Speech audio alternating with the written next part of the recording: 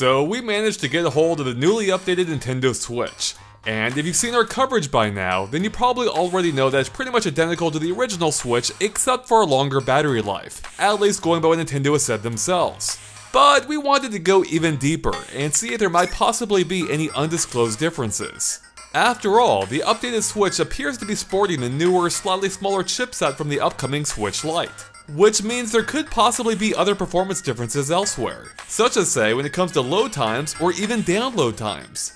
So we ran a few tests to see if we could spot any differences ourselves. And let's start off by taking a look at the loading times in a couple of games.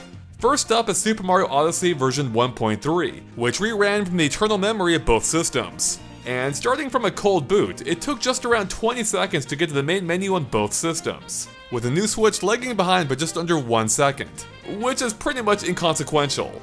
And similarly, traveling from the Cascade Kingdom to New Donk City took just under 12 seconds for both of them. So far, any difference appears to be entirely negligible, with a small gap possibly being chalked up to the same random fluctuations we've noticed in load times even on the same Switch.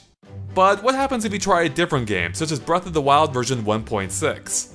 Well, if we warp from the Great Plateau to Kakariko Village, we can see that, sure enough, it took almost the exact same amount of time, being 18.5 seconds. So as far as we can tell from the handful of tests we performed, loading times seem to be unaffected between the new and original Switches to any meaningful degree. But what about download times? Well, this is where it gets a little bit more interesting. To test it out, we downloaded Super Mario Maker 2 3 different times on both the new and old Switches, and then averaged out the results to try and mitigate any random fluctuations due to internet traffic. And I'm not going to beat around the bush, because to our surprise, the new Switch beat out the old Switch in all 3 tests.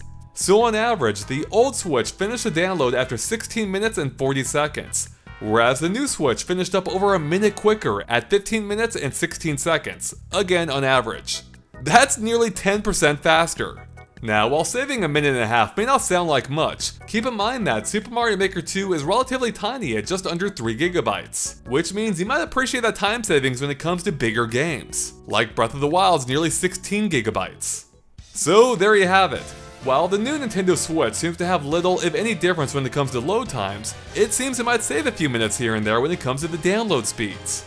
Again, based on our tests, which is a potentially nice perk on top of the better battery life. And with that, thanks for watching, and make sure to click that subscribe button and ring that bell for more on Nintendo Switch and all things Nintendo 2. We'll catch you later. Bye.